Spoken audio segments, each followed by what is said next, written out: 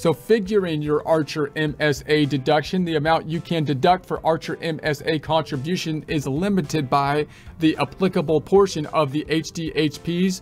That's the high deductible health plan annual deductible line 3 and the compensation from the employer maintaining the HDHP line 4. So any employer contributions made to your Archer MSA prevent you from making deductible contributions. Your employer contributions to an Archer MSA will be later. So also, if you or your spouse made contributions in addition to any employer contributions, you may have to pay an additional tax. See excess contributions you made later. So you got to be careful to be in the regulations on your contributions. So you can't deduct any contributions you made after you became enrolled in Medicare.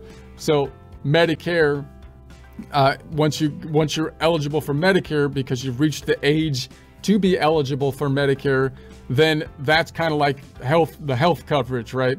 So oftentimes if before that time, so now we've got a system where you kind of have like government health care or insurance for the most part, Medicare after you qualify, after you reach the age to qualify for Medicare, which means that you wouldn't really have the high deductible plan at that point, which is what you need to have in order to get access to the Archers and all that kind of stuff.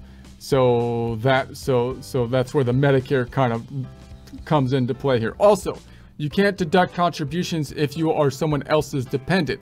Employer contributions to an Archer MSA. If an employer made contributions to your Archer MSA, you aren't entitled to a deductible. If you and your spouse are covered under an HDHP, high deductible health plan, with family coverage and an employer made contributions to either of your Archer MSAs, neither you nor your spouse is allowed to make deductible contributions to an Archer MSA because the employer's making the contributions. So if you and your spouse both have an HDHP with self-only coverage and only one of you received employer contributions to an Archer MSA, the other spouse is allowed to make deductible contributions to an Archer MSA.